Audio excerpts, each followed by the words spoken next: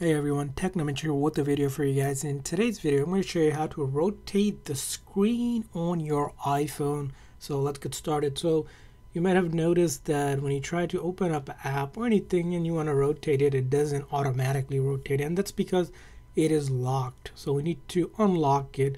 So in order to do that, you want to pull down the control menu, or if you have an iPhone with the home button, pull it up from the bottom till you get to this menu.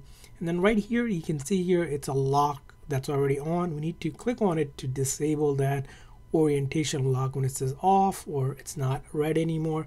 Now, if I go ahead and open up an app like Safari, right, as you can see here, now I can get it in to rotate as I move the direction based on it. It can automatically rotate.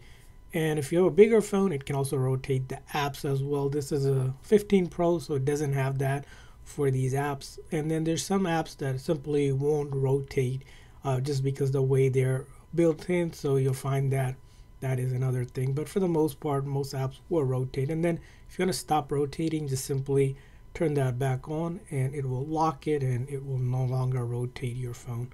But that's how you rotate it. I hope this video is helpful. So please consider the like and subscribe button for more tips and tricks for your iPhone and other iOS devices. We'll see you guys next time.